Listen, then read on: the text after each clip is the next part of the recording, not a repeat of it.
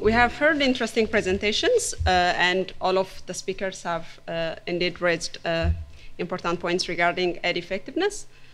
From what we have heard so far, the balance of evidence on average actually points to a positive impact of aid on growth. So we have actually learned something to answer what Sam has raised at the beginning. The evidence, for the most part, is based on a research outcome from individual studies. But another way of looking at the aid effectiveness question is to ask what the accumulated evidence on average will say if we combine all the existing empirical literature in the aid effectiveness area. So this basically amounts to doing a regression of regression analysis instead of doing a single study based on one regression analysis. So this is where our meta work comes into picture. This is the meta paper we did with Sven. So the meta-analysis method is originally comes from the medicine profession, and it's used to quantitatively combine empirical results from a range of studies and get a single effect estimate of interest. I would say if it's implemented with the necessary caution that the method requires, meta-analysis can also be informative in learning from the accumulated evidence regarding aid effectiveness. I should emphasize that, of course, the conclusion of meta-analysis will be only as valid as the care that we would exercise to code and to analyze the data. So having this in mind, our meta-analysis from combining 68 aid growth studies also confirms the positive, modest, and yet statistically significant impact of aid on growth, which is emerging in recent years and which we also have heard from the presentations in this session. On top of this, our study also shows the importance of taking into account the heterogeneity across countries in terms of the effect of aid on growth. So overall, the positive aid effectiveness stories we have heard today, both in terms of the growth impact and the return of aid investments at the macro level, are very much in line with the uncontested positive impact we observe at the micro level. So this basically means that the micro-macro paradox is less of an issue for the contemporaneous aid effectiveness debate.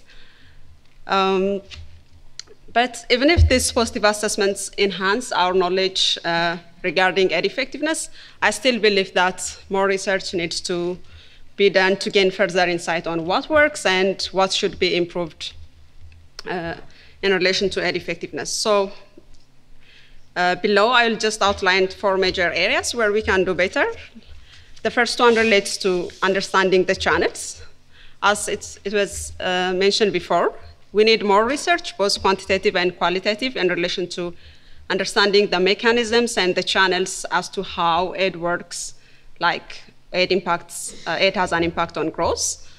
For instance, the health and education outcomes that Sam has already mentioned. It doesn't mean that this work is non-existent. It's emerging, but more work will contribute to our understanding in this area.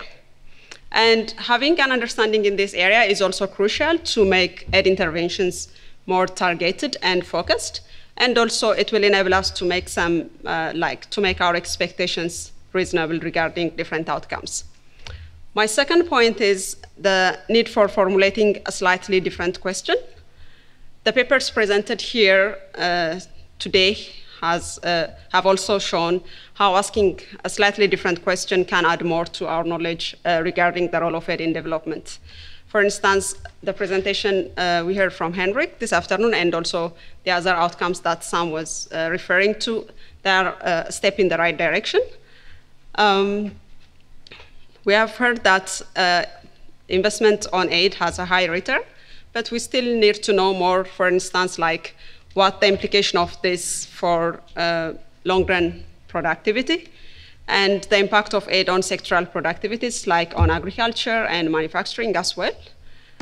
And moving to my third point, and as it's already emphasized by the previous speakers, we really need to understand the heterogeneity, and we need to be cautious in using case-by-case analysis, because in the aid effectiveness literature, it's already acknowledged both on individual studies and from the meta-analysis as well. There is an inherent heterogeneity in the impact of aid on growth, both across countries and over time as well. So this certainly points to the need for country-by-country analysis.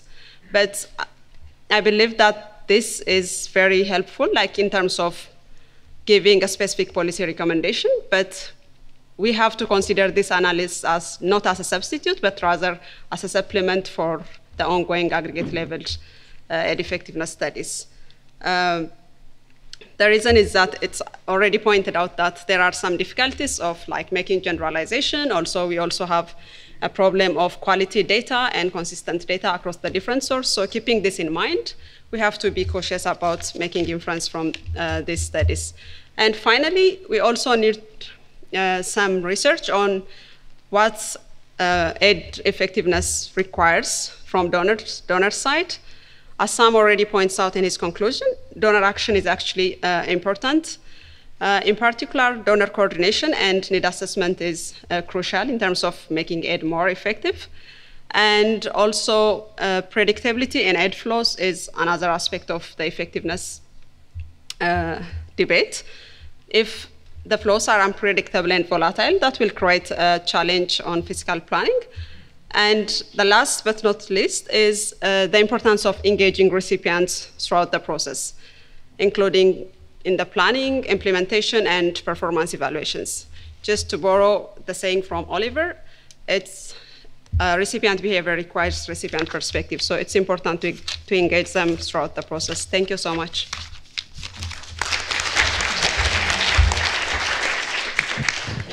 Thank you very much for this nice.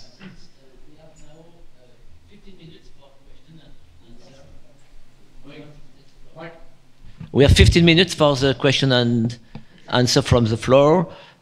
Question from the floor and answer from the panel. Who wants to take the floor? Anne, Adrian,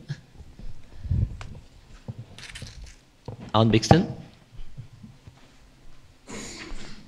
Anne Bixton, University of Gothenburg. Yeah, those quite interesting presentations. You talked a lot about the quantitative impacts or impacts of quantities. I wonder if, or what we know about the impact of different forms of modalities of aid. A mechanism was touched upon by Oliver, of course, but does it matter how we deliver the aid? I think it's quite important, and it's much harder maybe to figure out other projects or budget support or whatever form it's transferred, how that affects the effectiveness, because we're also interested in what aid does to the institutions and how they handle the aid when it comes in. And the way it's transferred is, I think, very important there. I'm not sure what we know about the quantitative consequences of the choice of modalities. So whatever you know about this, I would be interested in hearing. Good.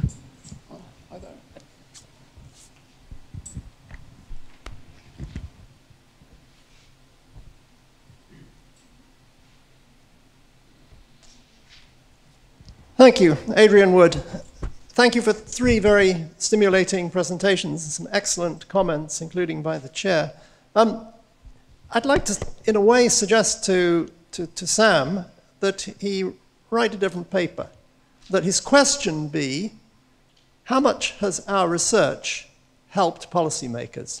And that really, you take the same material and you rejig it in a completely different framework. Now, of course, there are different policymakers in different places, but let me just put it to you from the perspective of an ex-chief economist of an aid agency. What I would like to know is 3 things. How can I justify the total amount of aid that's being given to the particular set of countries that our country has already decided it's going to allocate its aid to? How can I argue, as it were, with the Ministry of Finance, the Treasury, about the aggregate amount of aid? Second thing I want to know is, how should we allocate this aid among these countries? How much should how should it be shared out among the countries? Third question is, how should we use the aid within each country, and how should that vary with the characteristics of the country? And those are the 3 questions, the 3 key questions that I, as it were, had to grapple with the whole time. And I think that your research does shed light on that. But I think it'd be very helpful if you, as it were, re-articulated what you've learned in that light. And I address it to you, but in a way the comments apply absolutely to Henrik and to Oliver as well. Thank you very much. On this side, Madam. Thank you very much. Thank you for all the speakers for excellent presentations. My name is Kristiina Kuvaja. I'm from the Ministry of Foreign Affairs of Finland. I would have a question to Sam. You said in your concluding remarks that donor behavior is critical within the framework of international agreements and commitments.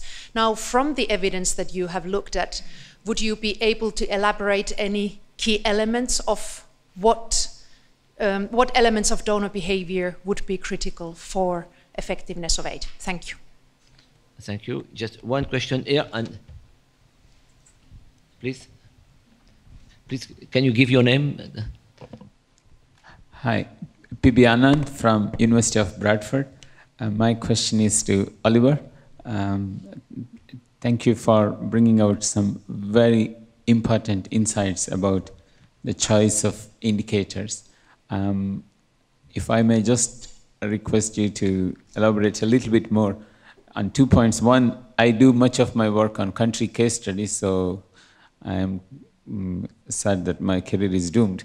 But how we can learn from country case studies to make judgments about quality of data. And second one is, many of your graphs show some degree of convergence or similarity in movement. So as long as one is not mixing up between two different indicators, is the broader picture of conclusion going to be very significantly different? Thank you. Thank you. Rainer?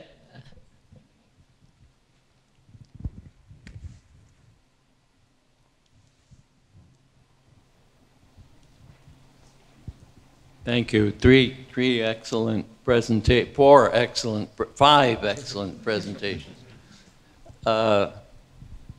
My question is to Oliver. In addition to all the complications of measurement, I think there's a further one. If you do, as you suggest, sometimes try to adopt the perspective of the recipient and use recipient data. Recipient governments frequently have no idea how much aid is actually flowing into their country. It does not all come through the government budget. In fact, the percentage that comes through the government budget is sometimes in the order of 35 to 40%. That's a huge difference when you're trying to find aggregate effects from aid flows from the perspective of the recipient. And I think that simply has to be factored in. And donors, as yet, although they have promised, have not succeeded in providing data which is usable for recipient governments about the size of actual flows to their country emanating from donor sources. And that includes NGOs as well as governmental sources. Thank you.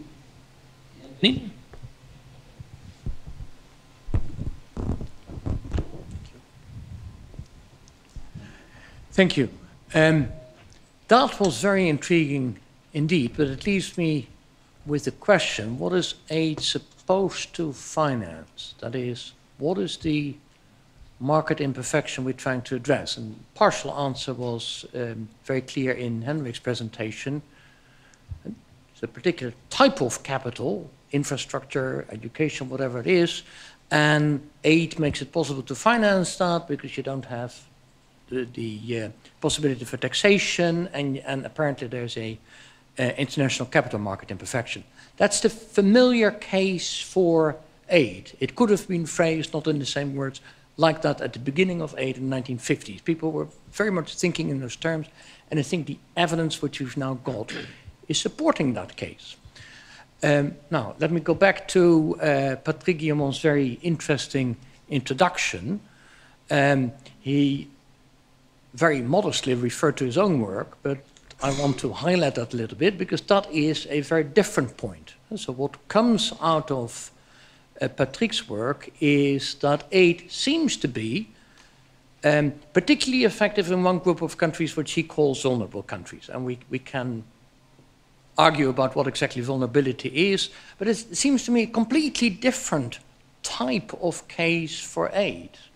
So my question to the panel is, okay, effective or not, what is it supposed to be financing? I'm still not quite clear on that. Thank you. Thank you.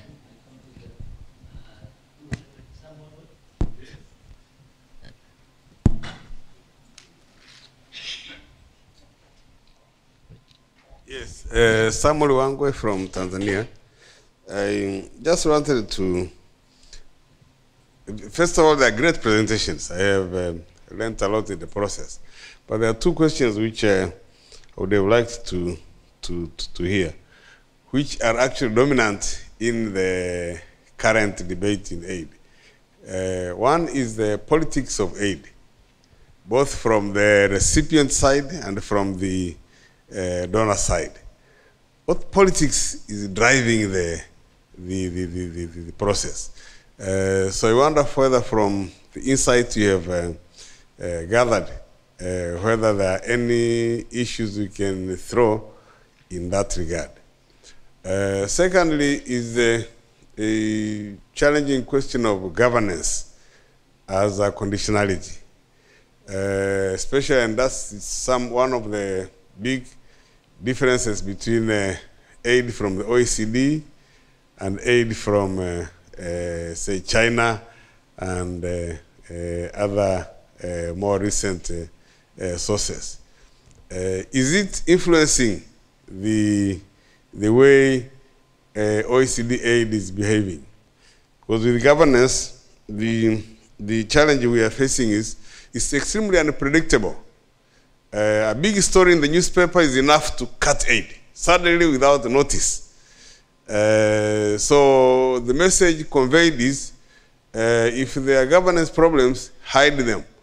Don't let them come out in the newspapers, because the donors will immediately cut until you explain. So this, how to handle governance in a more predictable way, seems to be a continuously problematic issue in the predictability of aid. And after all, there are big questions whether it really influences the quality of governance anyway. So if there are any reflections in that regard. Two last and short questions, just here, and the last one for Richard. Thank you very much, Peter Quote from University of Ghana. I've listened to great presentations, but I just want to throw this to Oliver, your point about case studies. I think that's the norm. Journals don't really appreciate case studies. But then if you look at Easterly's book on the white man's burden, he says we spend too much time planning, we look at the big picture, whereas the way forward is to look at small projects, small case studies, and that is where all the nuances of aid effectiveness comes to play. So I think perhaps we have to critically take a look at this. Are journals for academic work, or they are meant to inform and also inform policy? Thank you. Thank you. And last question, a remark from a postdoc, remark, Richard Carré. Thank you. Yes, Richard Carey. I was with the Development Assistance Committee for 30 years, so I've been thinking about these issues for a long time. And thank you for very, very interesting contributions. And Oliver, I'm involved at the moment in a set of country case studies in Africa on the management of external resource flows. So all of your material, very, very interesting to us. Now, the remark was made that aid will not transform a developing country. Only a developmental state will do that. That's what Joe Stiglitz told us this morning. But what was coming up this afternoon was the macro-micro paradox. Nobody really asked the question, what about illicit flows? And that illicit flows are on the agenda now of the G20. And is this really something that needs to be much more factored into the kind of analysis that you've been doing? If we look at the Lucas paradox, which Justin Lin brought up yesterday, Robert Lucas in 1990 was saying, why doesn't capital flow from rich countries to poor countries? He said that rents are captured by elites in the south and recycled to the north, just as they used to be in the colonial period. And this is really what happens in the world. And the remedy to that he gave was bring in foreign direct investment to break the grip of the elites and invest in human capital. And then eventually you will get onto a developmental track. So, and then in a country like that, there is also no learning by doing process. So you have this capital outflow that is really helping to explain, I think, the macro-micro paradox. And finally, on has there been damage to institutions from the aid industry? And I think that there has been damage to institutions. The aid industry has been fragmented, low predictability, high transactions costs, etc. And those issues were addressed by the whole series of high-level forums from Rome, Paris, Accra to Busan, with some success.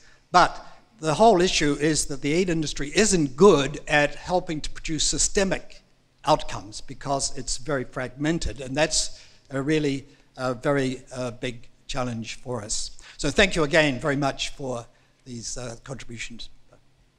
Thank you. We have a few minutes for each panelist to react and answer. So many very interesting and relevant questions.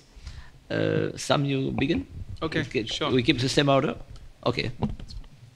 Okay, thank you very much. A large number of very interesting questions, and let me apologize in advance if I don't answer individuals specifically. I think that's going to be impossible. So just to, I think starting with Adrian Wood's comments, how can we reformulate some of the lessons to be more policy useful? And of course, the danger is it's very difficult to go from aggregate average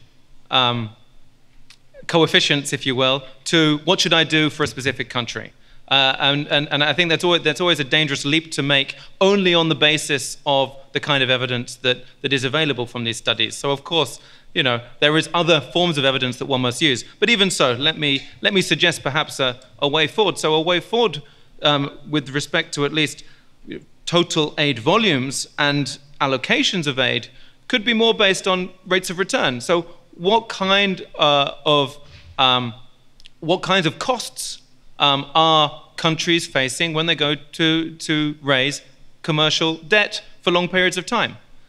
Can they access these kinds of vehicles, and at what cost?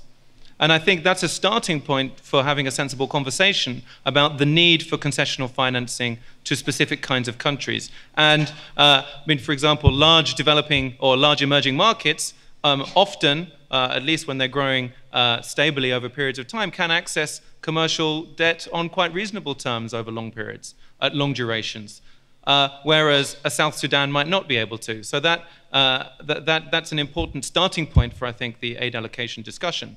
How should we use aid in individual countries? Well, if we take seriously the issue of long-run outcomes, well, I think that's the place to start. Aid, I think there's probably good evidence, or the best evidence of aid effectiveness is in contributing to accumulation of human capital over long run, so providing public goods, as well as in infrastructure. So these are, again, all the things that sensible governments ideally should be doing and doing more of. So again, that might perhaps provide a starting point. That links a little bit to the question of what is aid trying to finance, and well, perhaps forgive me for being boring, but I think it is accumulation of the critical infrastructure to development, human, physical, and institutional. With respect to the questions around donor behavior, there's at least, well, there's three main, the 3 C's of donor behavior. I mean, one is donor coordination. Are donors significantly or meaningfully coordinating their behavior in a given country? There's quite a lot of reasonable evidence that donor fragmentation, donor fractionalization, donor conflict reduces aid effectiveness. So this links to Arnie's question about modalities. So modalities of aid that support donor coordination, sectoral instruments, budget support instruments, I think should be preferred as a starting point, as a point of departure. The evidence for this is not so much. I'll be quick, sorry. The evidence of the differential effectiveness of these kinds of instruments isn't as good as we would like, partly because they've only really been operating for the last 10 years, if that, and inconsistently across different countries. I believe there was actually a poster session paper yesterday that was looking at budget support to the health sector in Malawi. So that might be one to look at. The other 2 C's, credibility in partnerships and developing a conversation, and consistency in donor behavior. So I think those are kind of the 3 C's. I'll stop there. Sorry, and apologies to the other ones. Thank you, Sam. Knowing that Oliver got a lot of good questions, I'll be very brief. Let me just quickly address the Anna and Adrian had this modalities, justification and allocation. I think this panel, if you imagine you would have Easterly, Esther Duflo, and Anindya Banerjee sitting here, it would have been another session, right? And it would have been more micro-ish, and probably some of what you need could be micro-ish.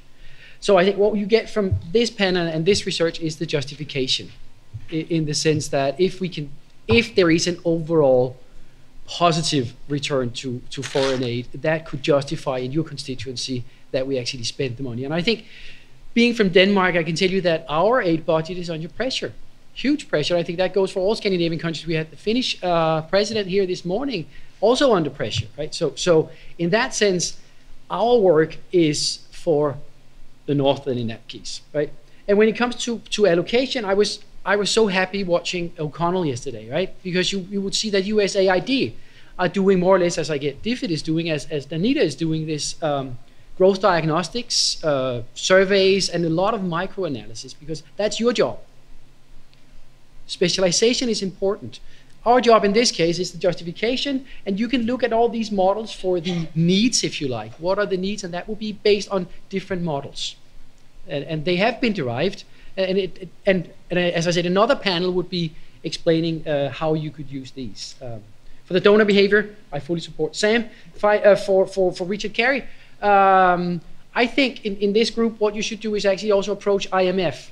As far as I know, IMF changed their balance of payment statistics, so we can no longer identify the state-to-state transfers, which is a huge problem, because one nice addition to the aid flows that Oliver is going to talk about are state-to-state transfers we can find, or could find, in balance of payment statistics. And I've been looking at these, and they're much, much lower than the aid flows, of course, right? But this is one new source or different source of information, but we cannot find it with the new definitions.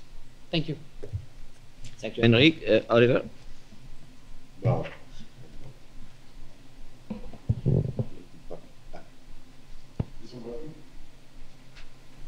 That's it. Right, well, more questions. Answering all of those questions will be longer than the presentation. So thanks for very stimulating questions. I'll try to use Adrian's 3 questions as a framework to hopefully comment on all of the questions to some extent.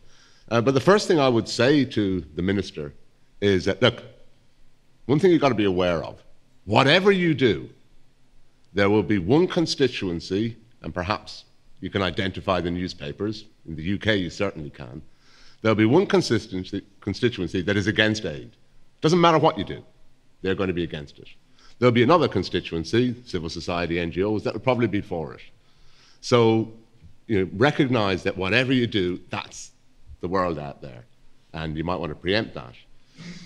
But then you say, right, how can you justify aid to countries? You say, well, you know, look, on balance, it makes them better off.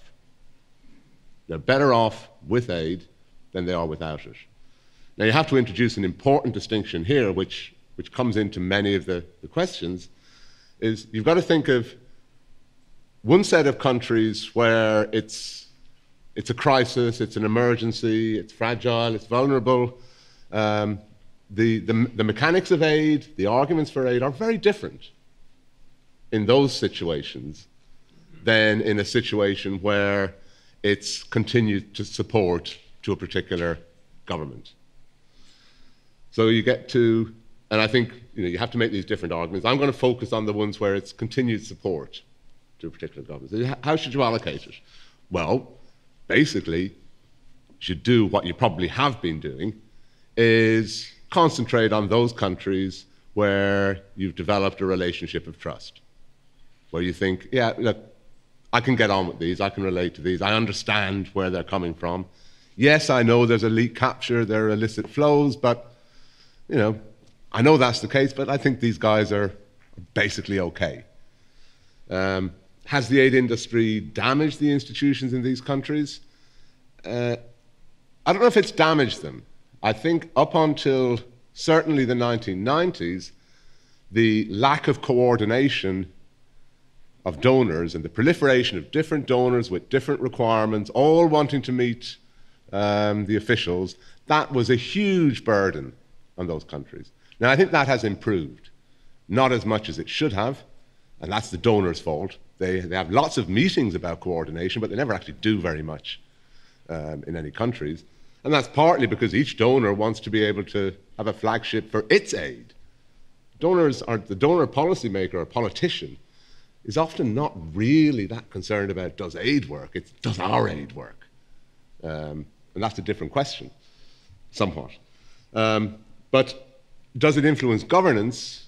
And that, I think there is some evidence that, yes, it does influence governance if the government thinks that the donors will actually respond to changes in governance.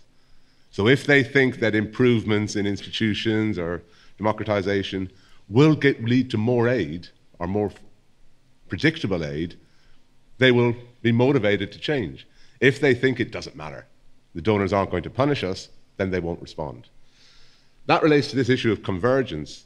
Yes, there is probably a lot of convergence in the data because for a number of things. First of all, data collection has improved in all of these countries.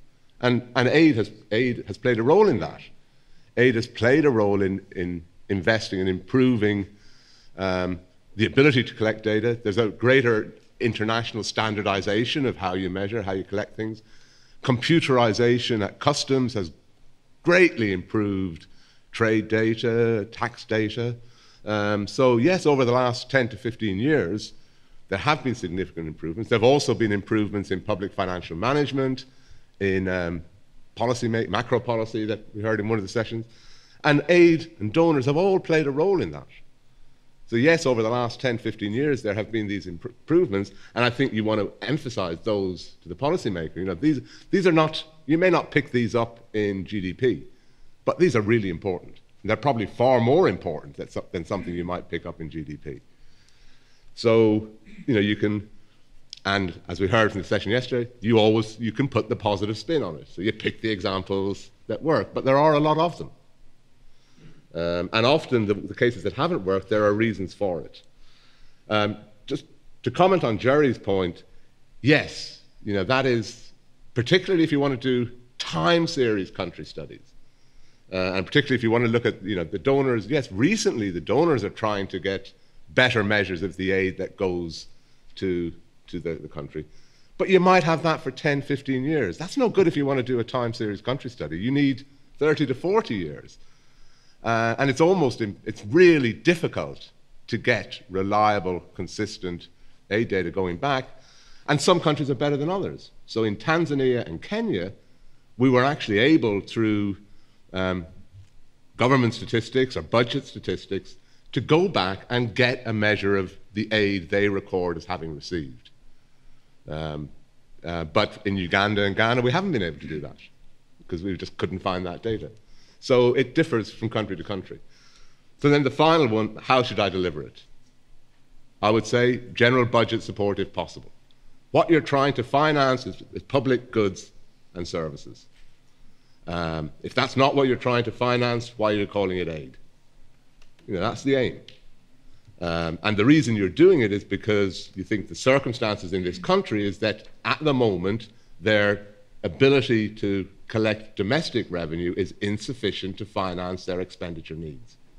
So you're filling that gap. That is the justification. If that's what you believe and if you trust the country, give them general budget support. Because that's much more efficient from the recipient's perspective. Now, some donors don't like that because, well, then it's not our project and we can't put a plaque on it and we can't sell it to our constituency. Well, tough. If what you really want to do is help this country and you trust them, give them general budget support. Thank you. Let me go. We have no more time. Let me come in 2 words. As a conclusion, short remarks about the data. Nothing has been reflected in the discussion about the new measurement of ODA agreed by the DAC. And there may be some prospects for new analysis and measurement of effectiveness with the total effective support. I think there is a new field of research due to the better definitions maybe of ODA and even more than ODA, the total official support for development. My last remark will be to refer to the Adrian Wood topic. This was your first answer. I feel at the end of this discussion that there is still a large gap between the research on aid effectiveness and the support to policy analysis. Because when you raise the question of the allocation between countries, of course you need to have some consideration of justice, of equity, but also, and it was very important from the donor point of view, on effectiveness. And if we have no empirical grounds to assess the effectiveness of the different countries from the research analysis, we are a little embarrassed to link the research with policy advice. And it's very clear in the debate which has been developed among the multilateral development banks during the last 15 years about the PBA, performance-based allocation, and its reform. At the beginning, it was supported by the dollar-burn-side analysis that aid was more effective in countries with better governance. It has been what was wrong in the substance, but what was interesting as a way to raise the question of the heterogeneity of the effects depending on some specific characteristic of the country. The characteristics involved were not maybe the most relevant, but some other are relevant, and they are to be investigated to give some indication about where the funds are the more effective, not only distributed according to equity and justice, but also according to effectiveness.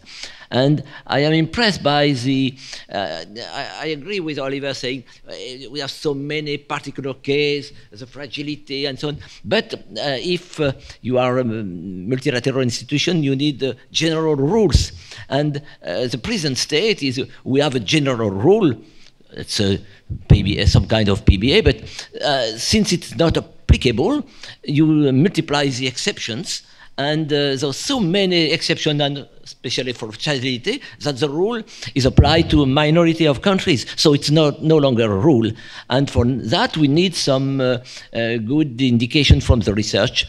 And that's the reason why I raised at the beginning the issue of heterogeneity. So that's only for say that the wonderful research which has been done here about aid effectiveness is not the final point. And there is still work to do for the researcher about aid effectiveness. Thank you.